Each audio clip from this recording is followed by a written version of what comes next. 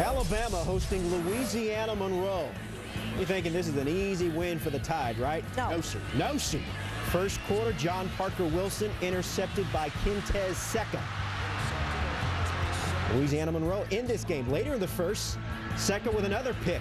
And this time he has a gain of 30 yards that led to a touchdown, and we're tied at 7, and they're starting to feel it at Monroe's world-famous honky-tonk.